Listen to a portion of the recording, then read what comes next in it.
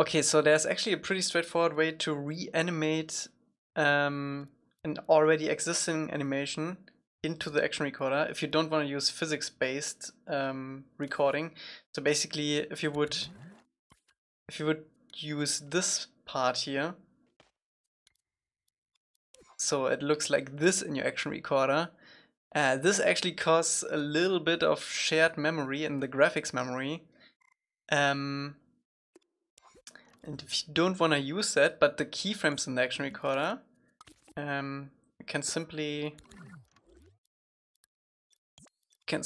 place one down on the first frame, open it up, scope into the pelvis of your character as much as you can, double X, so you select everything, and then press in keyframe mode one time on the pelvis, so you get a keyframe on basically everything.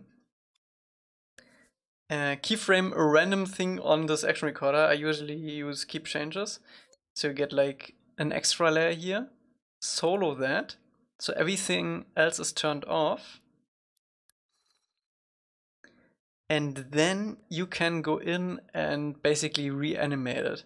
So L1 and D-pad up is like forwards, backwards, but you can also tap L1 plus touchpad right and left. So you go one frame back and forth.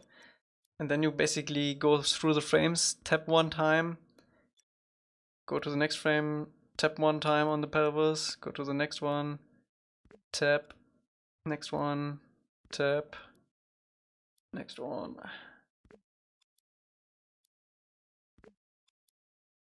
Until you basically got everything.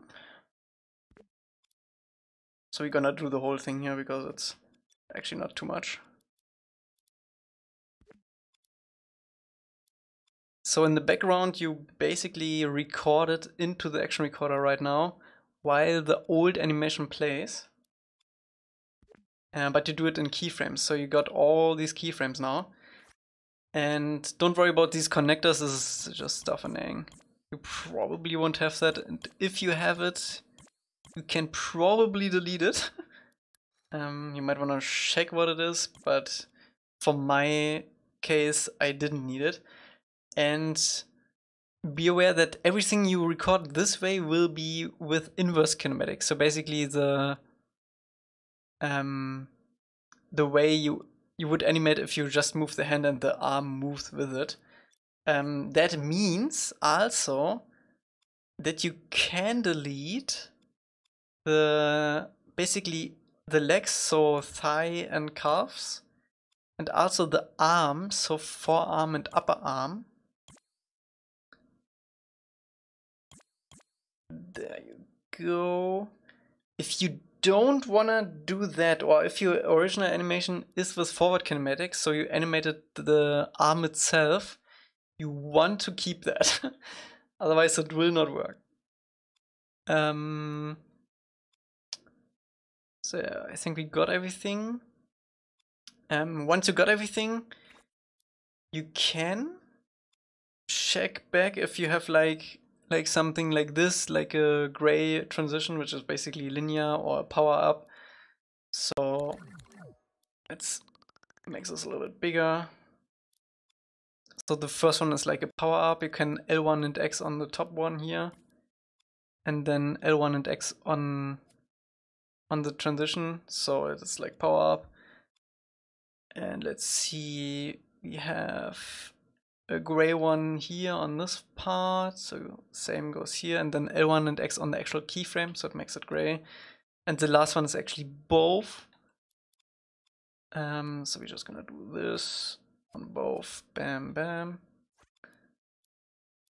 And we don't have any empty keyframes. If you have an empty keyframe, you just press L1 and triangle on this one, and it makes it empty. It looks like this then. You can also do this and then L1 and triangle, and it makes the entire row empty. But yeah, this is basically the entire animation. So we can go out after we deleted this action recorder keyframe because we don't need it. Single one out, double click, so every row is activated again, so you can actually see the animation. go out, and then you can delete the original one, and you have it into the action recorder with keyframes. There you go. Basically, the most important part is actually that you mute the row when you are transcribing it, because otherwise it will not work. But yeah, super easy way.